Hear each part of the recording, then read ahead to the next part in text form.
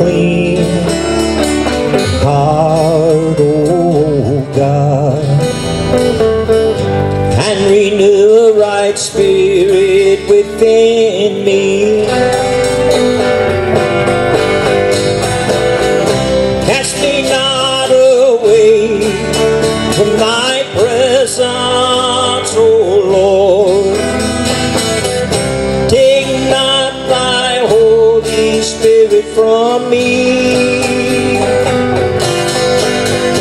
Restore unto me the joy of thy salvation, and renew a right spirit within me.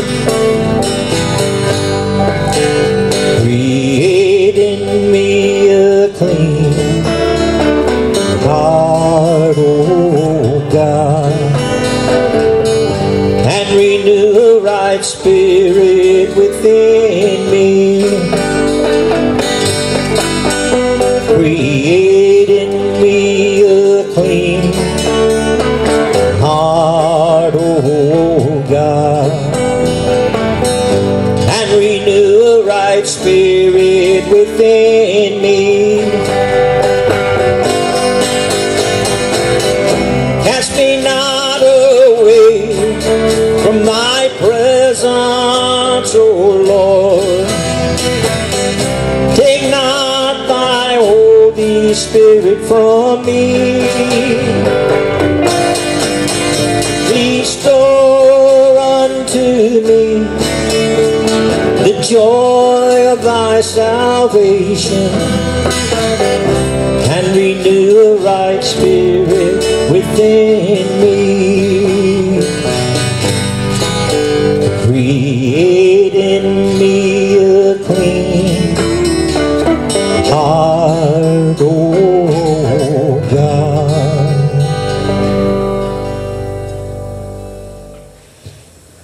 Good morning again. They tell me the people in Kansas are celebrating today because sometimes last fall they planted their wheat. And this is the time of year when they start to harvest it. And they're going by something from the Bible that said to celebrate on the first fruits or the first harvest that comes about. And nowadays we don't call it that anymore, the Feast of the Harvest. We call it Pentecost. And Pentecost is a pretty special day because it's the day that the church was born. It's the day when the Holy Spirit was passed out and 3,000 were brought to Christ. And so the church started. And what's known as the church age. How long will the church age last? People have different understandings of that. We spoke about that this morning. It's going to last from the day of Pentecost, basically until either the tribulation or the rapture, if you believe that it comes before the tribulation. The church will be taken out, and then God will do all the stuff during the tribulation that goes on. And so if you're in the church age, you are wonderfully, wonderfully, wonderfully blessed. We're going to start the book of Exodus tonight. We just finished Genesis. And that was a good short study, wasn't it? How long did it last? About 2.5 years that we got through it. I actually have the binders in there. There are 2 binders that thick. And we went through all the pages, but we did it as I used to teach kids about math. How do you solve a long problem? It's just like eating an elephant. How do you do it? One bite at a time, and that's how we did it. So we wound up with 2 binders of notes that we came through that. And I hope you got the blessing out of it. I did. I certainly enjoyed worshiping with y'all on all those evenings that we got to do that. And that was a joyous time that when I think of it.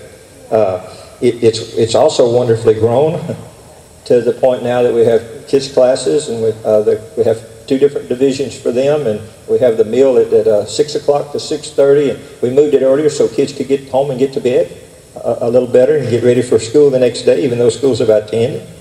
But we're excited about the Exodus study that we begin tonight. It says, when the day of Pentecost means 50, and it's 50 days after the resurrection, had fully come, they were all in one accord in one place.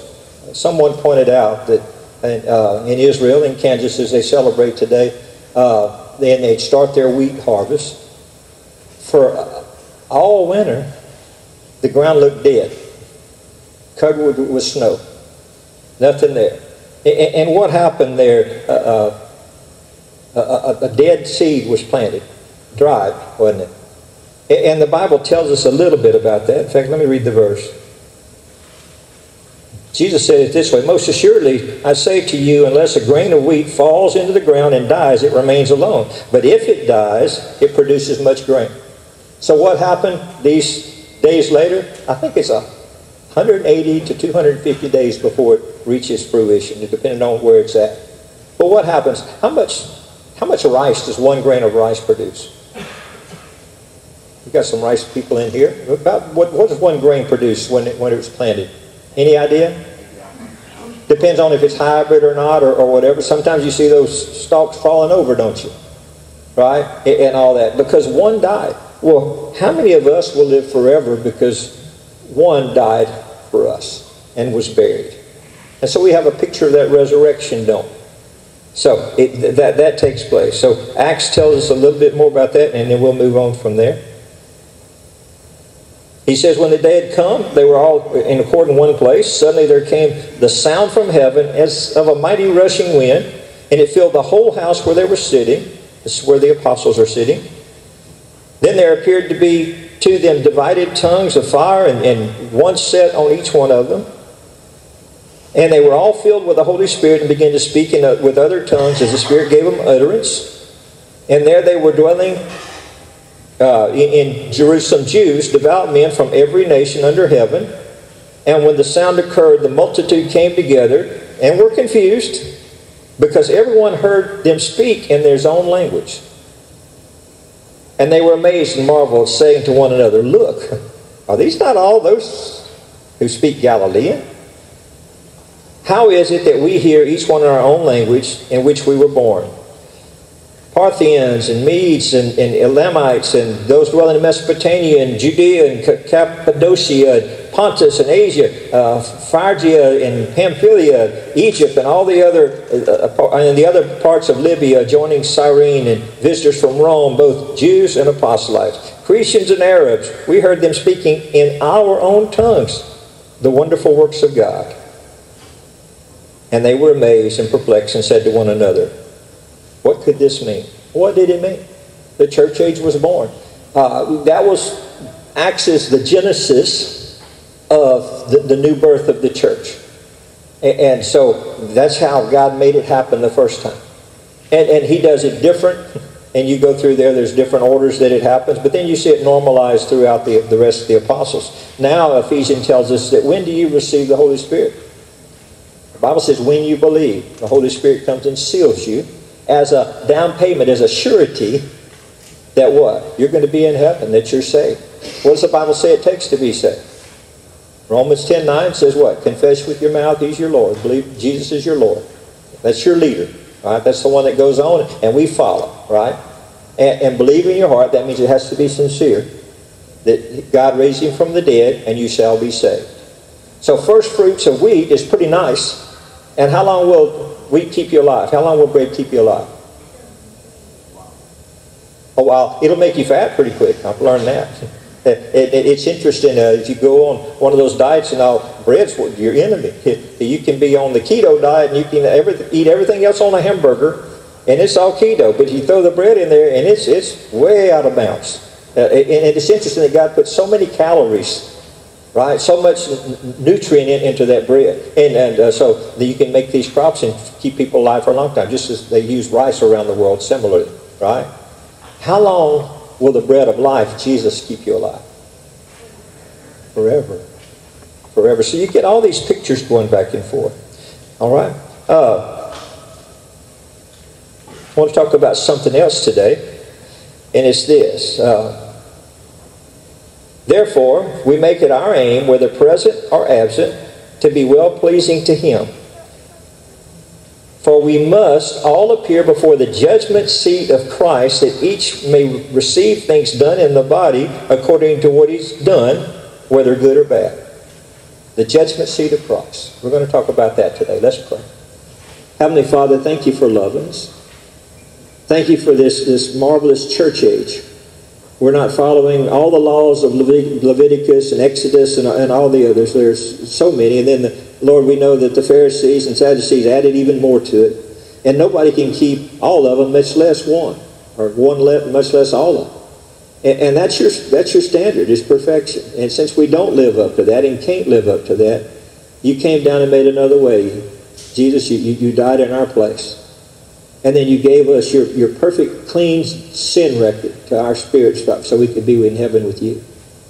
And Lord, while we're still on this earth, as the song said, create in us a clean heart. This body still wants to do wrong things, and does. And we follow way too often. We follow our human hearts instead of the one that you would have us to have. So we pray, Lord, create in us a clean heart. Renew the right spirit in us, Lord, your right spirit, so that others will see Jesus through us. Father, that's what we ask in Jesus' name. Amen. So, the judgment seat of Christ, what is that? Just a quick vote. Raise your hand if you know exactly what that is compared to the other judgment seat. If you know that, raise your hand, just have an idea. Okay? Not a whole lot. And that's typical in churches, because we get saved and we kind of what? We're good. Or we belong to a denomination. Well, we're good. We're one of these or one of those. Is that what the Bible teaches? And so why is it that we don't know these other things about the judgment seat of Christ? And what's the other one? The great white throne judgment found in Revelations. Okay? And we can look at it a little later, but what I really want to concentrate is this. And we've taught this before, but it's confusing, and sometimes we go back and look at it. For example, if I'm saved, what am I being judged for? If I'm saved, if I've done what the Bible says, if I put my faith in Jesus, if I trust His Word, and He says, if you follow Jesus as your Lord, if you confess it with your mouth and you believe in your heart, you will be saved. It's a definite term. So what am I being judged for? The judgment seat of Christ, He's judging us for our works. Did my works save me? What are we saved by? Grace. How do we grip the grace that God offers us? Grace is undeserved. It's right up front. It means undeserved favor, right? How do we get that gift? By grace we're saved through what? Faith. We grip it with our faith, right? And not of works, lest any man should boast. We can't brag that, oh, we're so good, right? We can't brag that at all. And most of us know us, and if we don't, our spouses know us, and they know that we're not that good, right? It's how it goes. But he says, look at it. For we must appear before the judgment seat of Christ. Hebrews tells us that it's appointed unto man once to die and then face the judgment. There's going to be a judgment. But Christians, let me go ahead and tell you, you who have been born again into the church age since this Pentecost that happened 50 days after Jesus arose from the dead. Since you've been born then and you've made Jesus your Lord, He said that you're sealed. He gave you the Holy Spirit as a surety. How many of us feel the Holy Spirit every now and then telling you, shut your mouth, you're talking about something you shouldn't be? Have you ever had that little, and now is He saying that because He hates you? Is He saying it because He's going to disown you? He's saying what? He's convicting you. This is the wrong thing. Don't be doing that. You're not building the kingdom. You're not doing all these other things. There's a better way to live. Right? Conviction is a miracle from heaven. Even if it don't feel like it when He said, be quiet now. Right? Why is it a miracle from heaven? Because the supernatural is talking to the natural. Right? And so if something supernatural happened in the natural, we call it a miracle. That's what it is. So sealed in the Spirit, and yet it says we're going to be judged. Your name's already in the Lamb's Book of Life. That's that registrar that God puts in there. You can read about it, and we may look at it if we have time, in Revelation chapter 20. But anyway, that judgment is for you're going to heaven or you're going to hell. That's what that judgment is. But Christians are going to be judged, but not for heaven or hell. What are they going to be judged for? He says, you're going to appear before the judgment seat of Christ, that each of the one may receive the things done in the body. Are you judged once you've accepted Christ by the things done in the body? Not for heaven or hell. You're judged for what? Rewards. Or lack of rewards. Okay? That's what it's about. I heard one preacher put it this way. My job as a preacher for a church with predominantly saved people, is to be sure that on that day, there will be rewards aplenty for you that's going to last through the millennial kingdom, and I don't know how much longer than that. Millennial means the first 1,000 years was when Jesus is governing on earth. Also in Revelations it talks about. Okay? And if you were, how many of y'all, we asked this morning, how many of y'all made less than 5 graduations this year? How many made less than 3? How many made 1? Only 1. That's me. We only made 1. And what do they tell the kids when they're all there? This person got what? This scholarship. This one got that scholarship. And, they get down to Brother Darrell when he was there. This person attended. It gets kind of that way. But you get these awards for what you've done while you were at school. Right? And so that's what happens. And that's the kind of the judgment that takes place at this judgment seat of Christ. How is it judged? How is it judged? It's interesting because when churches were starting, they'd say, well, I was listening to Paul, so I really know my stuff. Somebody said, oh no, he couldn't talk worth anything. I listened to Apollos. He had a silver tongue. He could really do it. Another said, no, not me. Peter. Peter's the one. He's the one. So I'm better than you because I followed this one. And so Paul is telling them, it's about Jesus, guys. It's about Jesus. Bottom line, right? By faith alone, through Christ alone. And how do we know about Him?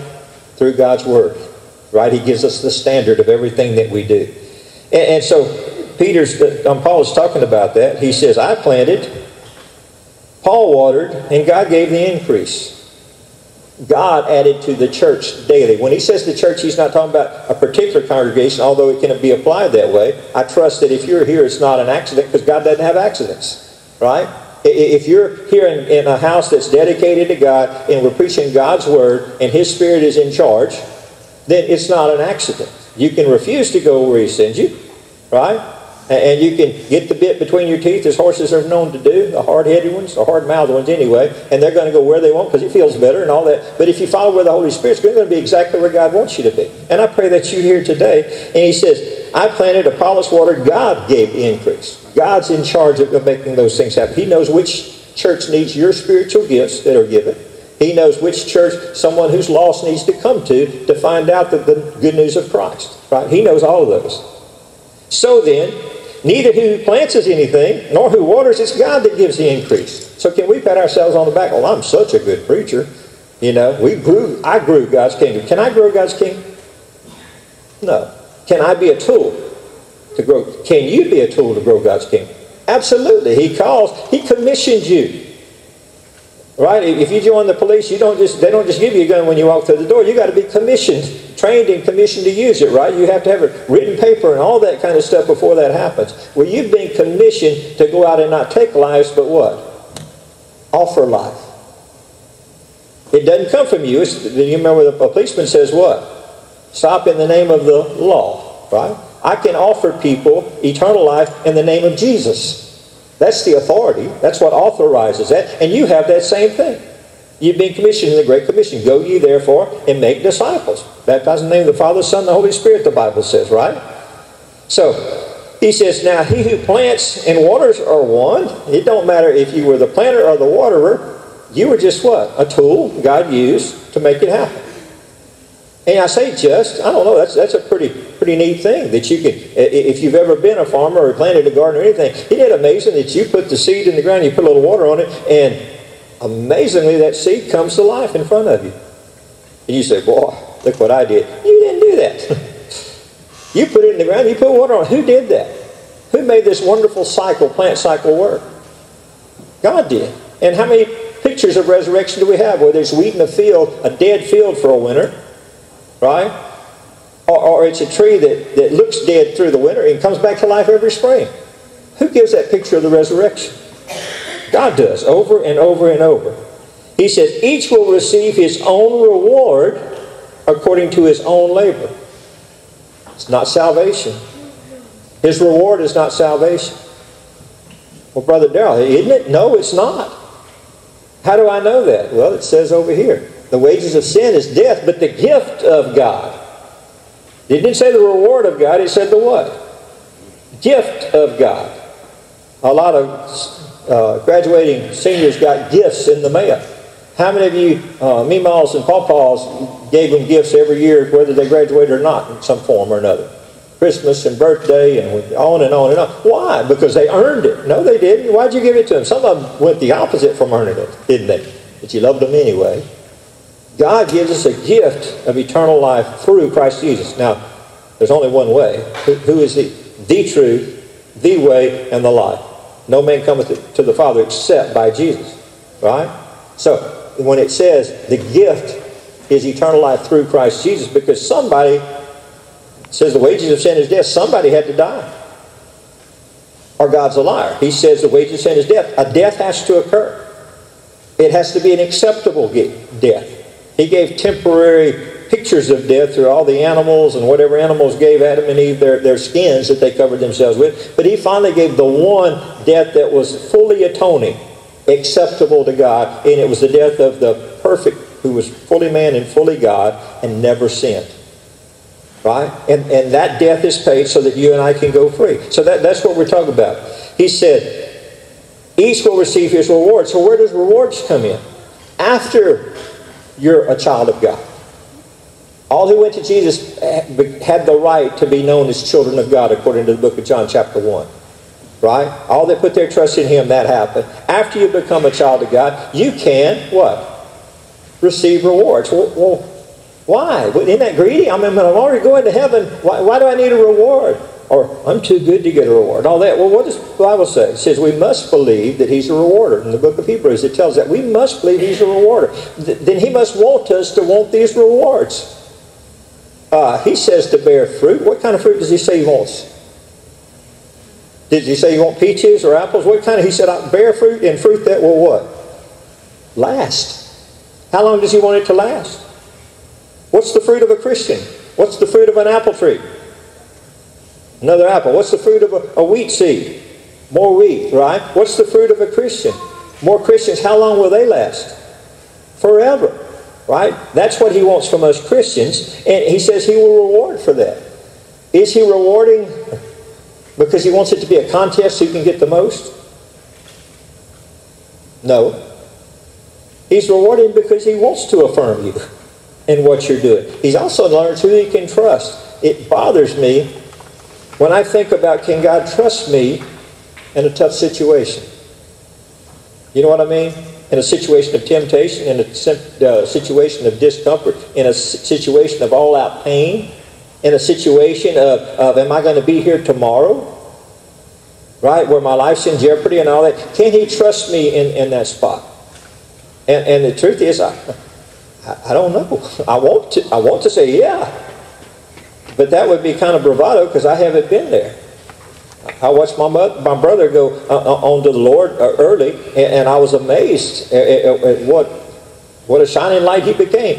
It wasn't the light he was before when he got to that place, but God allowed him to be in that place, and he became a shining light. You know? And I wondered if I could do that. Am I trustworthy to the Lord with the wrong pressures put on me? Scary thoughts, right? And yet, who's going to make us trustworthy? Why did David pray, and we get to pray, create in me a clean heart? Will God in His Spirit give us the grace to handle those times? And when you go read many accounts of Christians placed in those times, it's amazing grace, this grace stuff. Right? Grace, living grace, dying grace, witnessing grace, all of those kind of things. And He affirms us with these rewards. And we get to see who He trusts. When you read about the minas and the talents, you remember given to the people, and the maker would go away and come back later. He found out who he could trust for those things, didn't he? Who is going to occupy and do what he said till he comes back? And those that do, He rewarded. And was happy. Well done, good and faithful servant. So that's the rewards that it's talking about. Well done, good and faithful servant. You grew, you got there. We've studied about Abraham, Isaac, and Jacob in these 2.5 years. Was Jacob a very trustworthy guy when we first met him? No. And yet at the end, his name was changed to what? Israel. Israel still is. There's a lot in the world that want to get rid of it, but they can't because God's got His hand on it. There is no other, in my understanding, there is no other nation that was dispersed 2,000 years ago that maintain their identity. It's just not there. They might trace some ancestors, but this has always been wherever they are. They're Jews, they're this, they're that, and even got to go back to their homeland. And since no other one has happened, let's see, what do you call that when the supernatural makes something extraordinary happen? It's called a what? A miracle. And the world hates it. Right? The world hates that thought. It represents God's power. Okay? Anyway, everybody gets their reward, it says, who are working in God's field. It says, verse 9, for we are God's fellow workers. You are God's field, and you are God's building. This building is made out of tin and concrete, little paint, little putty, right? This building is not the church. It's a building. And the easiest way I explain it is a doghouse, a dog. No, and a church house isn't a church. What's the church? Everybody in it who has the Spirit of God sealing them in them. Remember, He'll never leave us or forsake us. The way He does that is His Spirit placed in us. It's replaced the old Holy of Holies. It's where God's Spirit chooses to dwell in His people, right? And it says, you are the fellow workers. He's going to use you to reach those who don't know about Him. He says, according to the grace of God, which was given to me, this is Paul speaking, as a wise builder. Now, is he bragging on himself? He says, no, God gave me the grace to act as a wise builder. He says, I have laid the foundation, and another builds on it. Let each one take heed of how he builds on it. Now, what's the foundation that Paul laid? He went to these towns where they didn't speak his language in a lot of places, certainly didn't know his culture, and all those things. And this Jewish guy, a Hebrew of Hebrews, told them about Jesus, and the Holy Spirit moved on them, and they accepted. A lot of them have run him out of town right afterwards, or stoned him, they thought, to death, or they put him in jail. They did all kinds of stuff. He had a bad rap sheet doing good things. The world does not. Remember, the world is under the influence of the enemy, because that's what he does. And they're rescued when they meet Jesus, and they take His hand with their faith and grip God's grace. Jesus, at the right hand, is the right hand of God, reaching down for us, right? Fully man, fully God, but He did it for us. And so the introduction made by Paul, people that believe like that got together. They called them, when they got together, churches. And he planted them all these places as he went. And the foundation he laid was, this is Jesus. This is who He is. Right? He'll save you. Do you want Him? Those that said yes, what? Became Christians. Part of the family of God. Had eternal life. Those that said no, hopefully others gave them more opportunities later, but no guarantee. I don't like salesmen say, you got to make this deal right now because it's only going to last another 15 minutes. I can't stand here all day. No, it was a ShamWow. Y'all remember the ShamWows? I can't make this deal all day. So I got one of them gold cloths that sat in the corner, and I felt foolish, right? But in this case, it really is a limited time. How long is this deal open? Till the church age stops, or till we quit breathing. That's how long this deal is. And the foundation he laid was, heaven is open to you right now through Jesus Christ. That's the foundation. It's after that things start getting weird.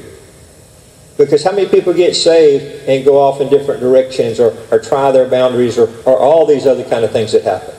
Anybody got saved and never sinned again? The first joke I told somebody got. Because it's impossible, isn't it? You're still in a corruptible body. It doesn't mean sin's okay. My sin is not okay. Right? I don't agree with my sin. I don't agree with others. But mine is the one that stops me from being a better tool for God to use. And that's the first one I need to deal with. Amen? Okay? So he says, when we go build on it, we say, well, I think God means this. I think for some people it's okay to do this, and for others, it's not okay and all that. In other words, God's standard, they're suggestions. Are they? His standards. Now, am I under the Hebrew law? Am I under the Hebrew law? No. I'm under the law of Christ. Right? Love the Lord your God with all your strength and might. Love your neighbor as yourself. That kind of sums up a lot of it. He says all the law and the prophets are come down into that. But am I required to go kill a lamb every now and then so that God will forgive me my sins? No. The sacrifice was made once and for all. Am I required to keep the feast of Pentecost? No. That's not what it was about. It was picturing Christ, but it wasn't Christ. I'm under the new covenant. We talk about it when we do the Lord's Supper in Christ's blood. I'm under the law of grace. But does he still give us standards? Yeah, we spoke about a bunch of them today. Are we supposed to repay evil for evil? No, it's sin, isn't it? He tells us it's sin. Are we supposed to not just not commit adultery? Are we supposed to look at someone thinking of adultery? No, he says don't do that. I need a Savior every day for messing up as much as I do. Okay? So when we build on it, we need to be sure that we build with the blueprint. Amen? When we build on the foundation of being saved, this is after saved, and it's once and done, right? Sealed in the Spirit. Okay? So, when we build on it, we need to be sure we don't build junk. And he's going to talk about that. Let each take heed of how he builds it. That's what I just said. Be careful what you do with it. Don't go misrepresent God's Word. Have I messed up before? I'm sure I have. And I pray that God straightens it out, puts filters on everybody's ears, and puts a big one on my mouth. Right? But I try to stick with God's Word. That's why we have it on the wall, so you can see what it says. Amen? Let each one take heed of how he builds on it. I'll say this, I don't intentionally mislead anybody by God's Word. I'm very concerned about such things. He says, for no other foundation can anyone lay than that which is laid, which is Christ, Jesus Christ. Okay? I can't give you another way to be saved. I can't do any of that. I can't tell you, oh, you got to be a Baptist to be saved. I can't do that. That's another foundation. I can't say if you do this work or that work, that'll save you. I can't do that. That's another foundation. There's only one. What is it? Jesus Christ. There's only one name, right, under heaven by which man can be saved. And that's it. That's it. He says, now if anyone builds on this foundation with gold, silver, precious stones, wood, hay, or straw. Well, there's a distinction between the first three and the second three. What do you see about the first three? They're expensive. Somebody might be thinking, right? So that's true. But what else? They're durable.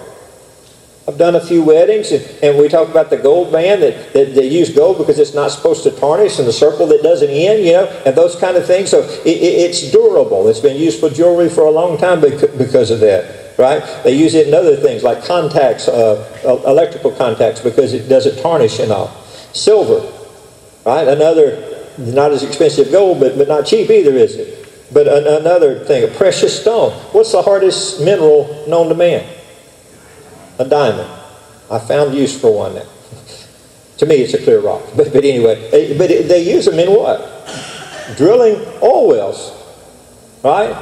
They probably got a man-made material now that this, but they used diamond bit drills for things because it was strong that way. Right? So these are durable, useful, all of those things. And then we get to wood, hay, and straw. How many of y'all, when y'all read that, you're thinking about the three little pigs? How durable was the straw house or the wood house, the stick house, right? They're not durable. And relatively speaking, compared to gold and silver and precious stones, wood and hay and straw is a lot cheaper, isn't it? And so those are the kind of things that our works can be. They can be durable works that add to permanence, or they can be what? Cheap, get-by ways. Right? We can substitute them for the others. But are they really substitutable? And what we're talking about, remember, is laying on the foundation of being saved. So we're talking about acting as the church. Being a live and vibrant church. And if we're faking it, if we're taking the easy way out and all that kind of stuff, God knows. And He knows if it's genuine. As genuine as our heart can be, as genuine as it can be, He knows when our desire is lined up with His. Okay?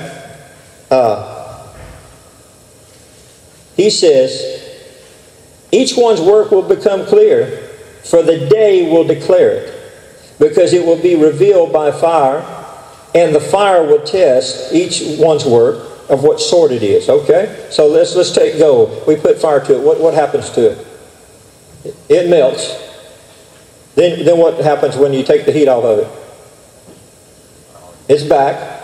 Pretty durable stuff. In fact, if it had impurities into it, what do? They either burn away or they float to the top. And dross, they call it, right? Well, it's the same with silver, isn't it? Does fire get rid of gold or silver? No, it actually purifies it. And can a diamond stand up to heat and all that? Well, I think that's how it was formed, wasn't it? A precious stone and those things are used so they can endure it. What happens when wood gets up against heat, say the kind that would melt gold? It burns quickly at that heat, wouldn't it? What about hay? Even quicker with a lot of smoke. Right? And straw, rice stubble and etc. All gone really, really quick. So what did it mean? It becomes a vapor. Right? It literally goes up in smoke, doesn't it? What are examples of something of gold? Let's see. Let me flip over to. I never get enough verses in there. And you're probably kind of glad of that. But in Ephesians chapter 2.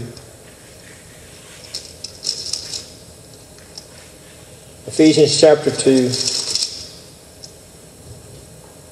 By grace you've been saved through faith, and not of yourselves. It's a gift of God, not of works, lest anyone should boast. For we are His workmanship, created in Christ Jesus for good works, which God prepared beforehand that we should walk in them. God had works, good works for you and I do. When I say good, I mean godly. There's none good but God, according to Scripture, right? And He prepared them for us beforehand. So what would our good works be? What He prepared. So it would be walking in obedience, so the Holy Spirit would lead us to do the works that He prepared. That would come under the definition of the gold and the silver and the precious jewels. What would everything else be? Well, we had we served the Lord today. We picked up every can for a mile on the highway, and so He is so proud of us. Did Jesus free all the slaves when He was on earth? No. Did he get everybody treating each other nice and no racism, no this? Is that what He spent His time doing while He was on earth? Why didn't He? Aren't those good things? Yeah, they're good things. Are they eternal things? They're not. They're not. Now, in the process of making someone a good steward, a godly steward, the chances are they are going to clean things up. If they're a godly steward of the love that God's placed in their heart and loving their neighbor as themselves, then they're going to want to get these social justice things going. That's correct by God's definition, not man's, right?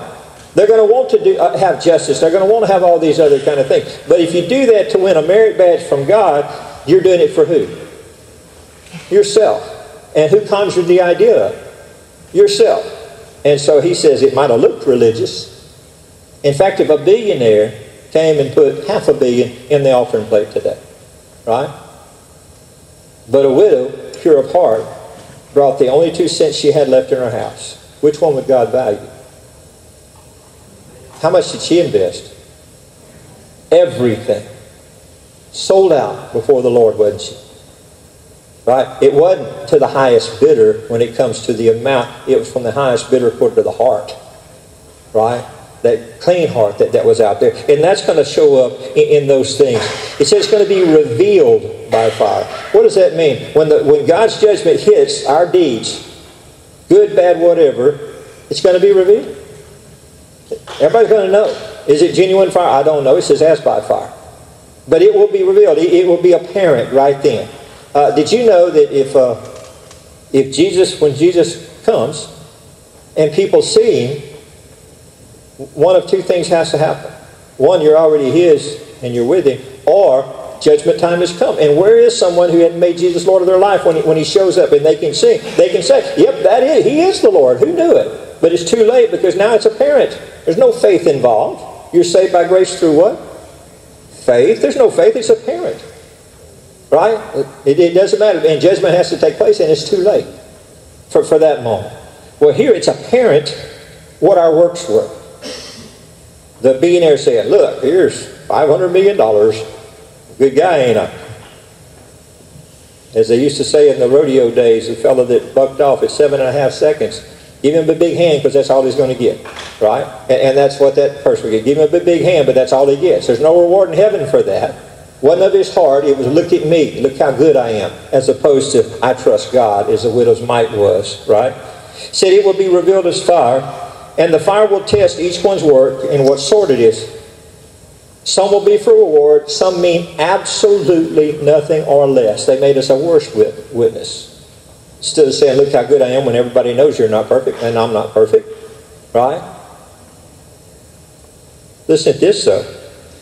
If anyone's work which he has built on it endures, he will receive a reward. So if it's of God, those works that he prepared for him, right? He'll receive a reward. Well, do you want that kind of reward? He's not saying that's what you're working for. You're working for him, and in that honesty, you get the reward. He wants everybody to get those kind of rewards. He said, whatever you're doing now, know you're working for me and not for whoever you think you work for. Didn't he say that in the Bible? Work for someone else as unto the Lord. Right? Because when you do that, you're building credibility, and who knows if God may use that to lead somebody to him. You get enough credibility and you say, well, I do this because I serve one who loves me and I can trust, and it's going to take me to eternal life. And they know that you have credibility by how you work, how you talk, how much self-control you seek to exercise. They know you're not perfect. You're still on earth. But you build credibility, and they may listen to you when you tell them the truth about how to get to heaven. When you tell them of the truth, whose name is Jesus. Remember, he's the way, the truth, that truth. Okay? But if anyone's work is burned, he will suffer loss. What will he lose? Can you imagine going to heaven? I got all my good works. I can show God this. I got all my evidence. I got all those other kind of things. What's our only plea when we get there? What's our only plea when we get there? If Satan says, if he's the accuser, he says, oh, I know how many times this guy has sinned. And he'd be correct. The one time he wouldn't be lying. Right? What's our plea before God the judge? In the name of Jesus. Jesus died in my place. I trust him as Lord. Not perfectly yet. I want to. That's my goal, right? But I want to. I keep placing my faith in him. He says, if anyone's work is burned, he will suffer loss, but he himself will be saved. Well, you mean your works don't unsave you after you've... How many of us are glad that our mess-ups don't unsave us? Said he's going to go through the fire, and apparently not going to find anything there that he did that was honorable to God. It's going to all be wood and straw and hay. And yet he go through it. He got it. He thought he was doing really good. He put the 500 million in or whatever, you know, all that kind of stuff. And he says he's still going to be saved if he ever genuinely trusted God, right?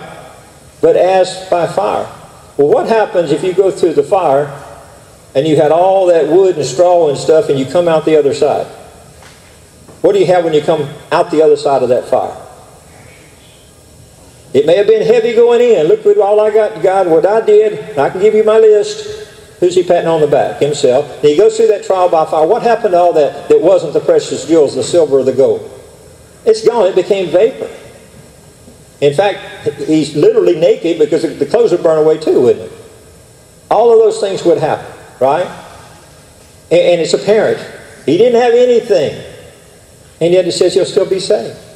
Why can he still be saved with his works messed up? Because he wasn't saved by works. What was he saved by? Grace. That means what? The door is still open for us imperfect people. Right? The door is still open. Somebody's alarmed out there. Huh.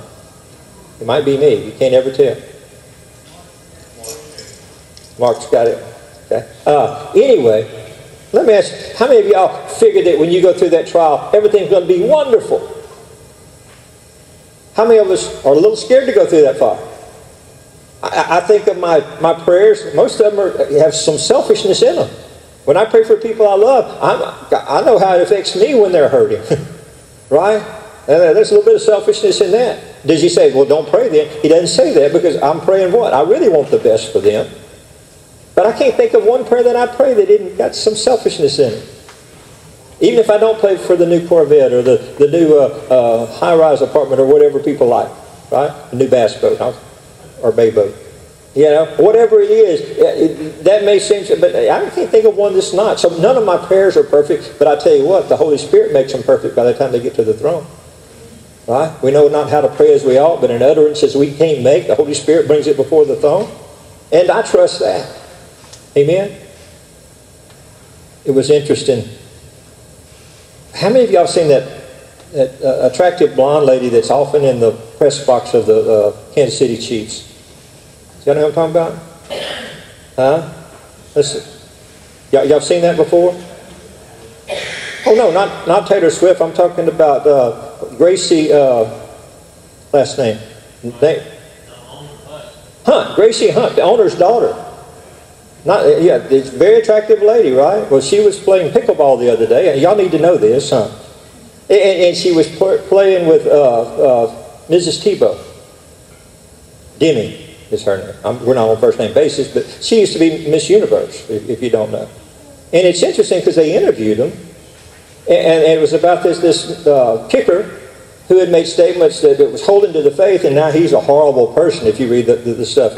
And she was defending him, Miss Hunt was. Right?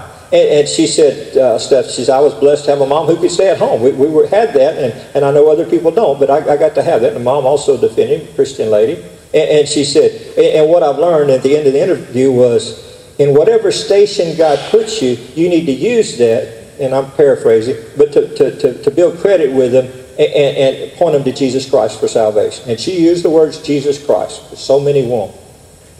So that's the attractive person I was talking about, who had blonde hair that was up there.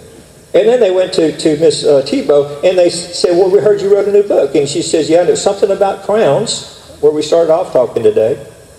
And she said, you know, for a while I had the crown of Miss Universe, and then one day I had to give it up. And said, it kind of took my identity. I wasn't Miss Universe anymore. But what do I want to be identified with? Which crown do I want? A temporary crown that goes away, or one that's eternal? These two ladies have all kind of popularity, access to money, access to many, many things. And yet they got their priorities right, didn't they?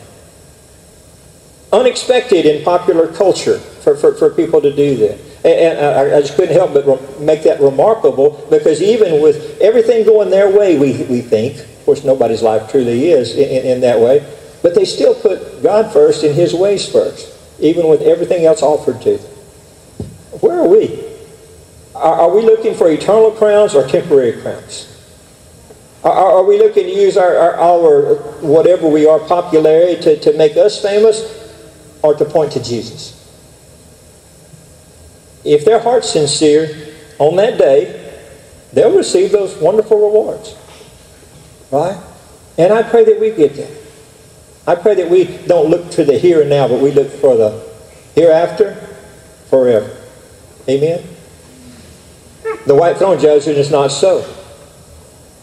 When you accept Jesus as your Lord, your name goes in the Lamb's Book of Life. If it's sincere, not just words, but sincere, right? You've got to believe in your heart. Remember how it puts it in there? If you didn't, your name's not in the Lamb's Book of Life. The judgment is already settled before you get there. It's already a done deal. So here, we've talked to the church about what we need to be doing with our time left on earth. And we've talked to the lost about what happens if you don't make Jesus your Lord. If you don't accept that amazing right hand of God reaching down to save you. Right? And His name, of course, is Jesus Christ. So if you've never made Jesus Christ your Lord, the one you're following. By the way, if you follow Him, you wind up where He is. That's how that works. And where is He? Right hand of the Father, the Bible says. Right? In heaven. Okay? And that's where you'll always be with Him after that. Okay?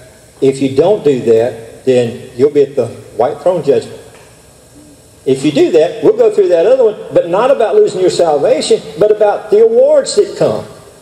You don't want to be like Daryl getting the attendance award for making half that year. You know, that kind of thing. And I'm embellishing, I understand that. But there are others who had high achievements. I pray that the achievements are high because we trusted Jesus with our lives. Let's go to the Lord in prayer. Heavenly Father.